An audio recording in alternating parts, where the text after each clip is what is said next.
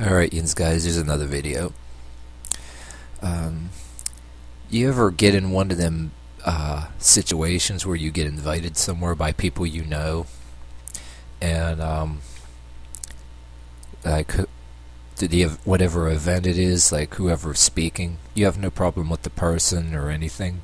You know they're pretty cool, but maybe they'll overstate something and overdo it with something like that,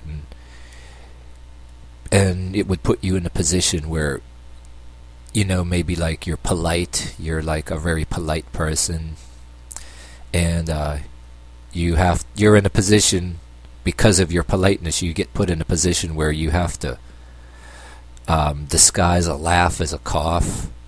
Like maybe you accidentally maybe bust out laughing. Well, I had that happen to me once.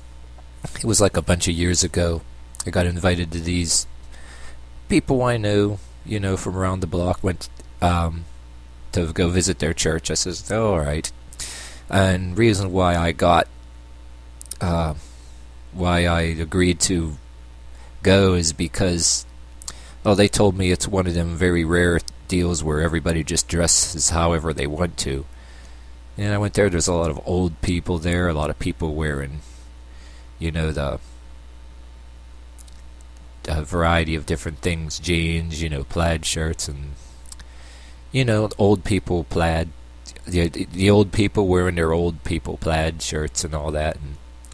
And they told me a story too, where how somebody else went to their church and they wrote a letter, had the nerve to write a letter that they were offended that people were actually wearing that somebody did have the gall to write a letter to that church and say that they were offended because these people were wearing clothes, that actual street clothes, and not dressing up like everybody's supposed to. Like women weren't wearing dresses, and then the guys weren't wearing suits or them ugly short sleeve dress shirts or whatever.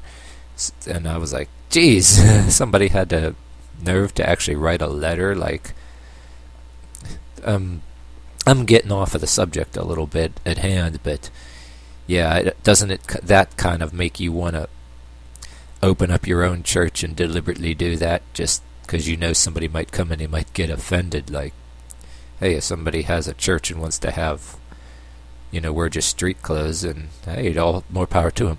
But anyway, that's not the subject that I was actually talking about.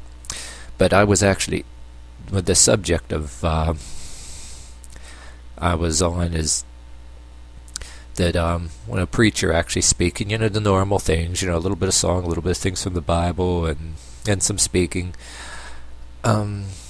he actually started telling a little bit of story about it when he was sick or for a while, you know, and sick in bed for like a long time. And you know, a lot of these people tell these, you know, stories about their miracles, you know, most of the time, you know, you just, you know, listen and humor it or whatever, and some people will believe it or whatever. But either way, and if some stories are too big, you usually just listen, or some people tune them out, or some people just tune it out and let it pass over them. And you're at some kind of, you know, really a noisier place like a Pentecostal or anything where they're dancing around, like, and you're maybe used to the stories, and because it's all loud and you're diverted. But if you get a quieter church like this one that's just not all like that, and then just he was casually speaking about how he was in a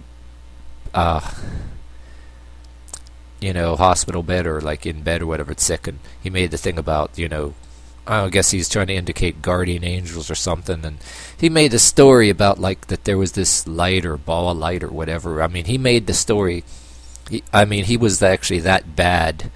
I don't know if, you know, some people, they're not bad people, they exaggerate things a little bit to try to bolster faith. But maybe some of them people are more charismatic and they can talk in pictures real well. But then there's others that'll try it once in a while, and they're very bad at it, whether it's true or not. Or hey, maybe when you're on pain medication and stuff like that, you know, and you're out of it a little bit, you see a little bit things too, you know what I mean? But anyway, nothing against the person that nothing against the guy, but he was a pretty nice guy, but the story was like really so bad, and it put this talking in pictures that way. It actually put an image of a sci-fi movie in my head. And so anyway, I'm trying to, I won't really go into detail with his story, but it was that much in a nutshell. And it made me actually bust out laughing, nothing against the guy, you know, and I actually, to not hurt anybody's feelings, or, you know, you don't want to be unpolite and somebody, you get invited somewhere or something. And I didn't even have anything against the guy, but I actually bust out laughing, and I had to disguise it as a cough. So, you know, when you almost want to start laughing somewhere, you don't want them to see you're going like... But, so I all of a sudden started trying to make a bunch of phony phlegm, and I started going... I was like... So I was trying to disguise... I was trying to disguise that as...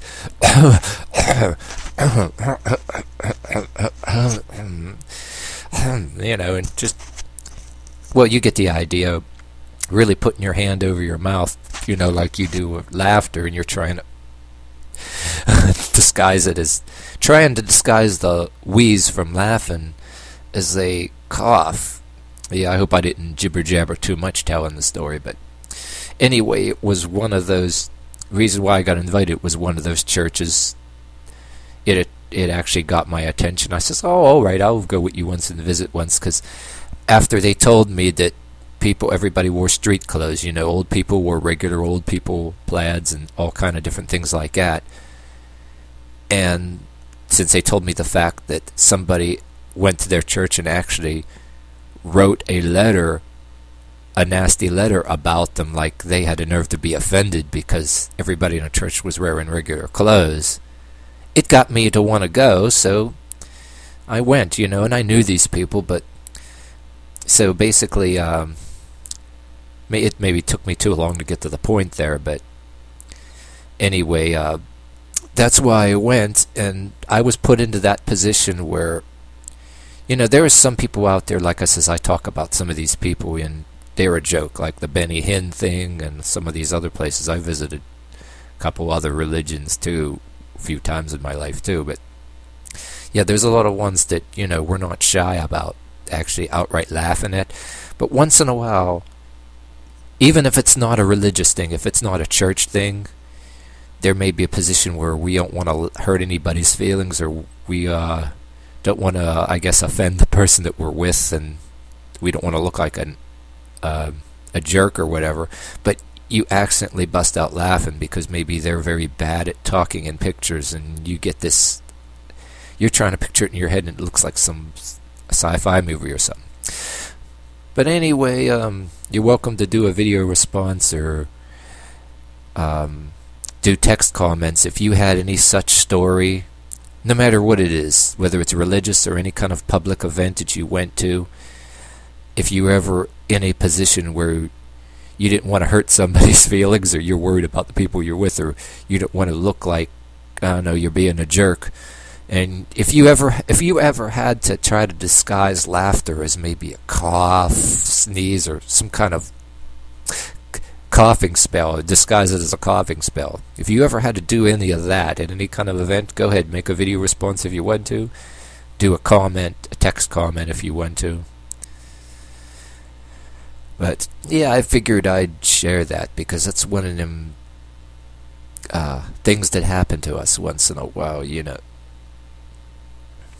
So I figured I'd just go ahead and post this video. But anyway, that's it for now.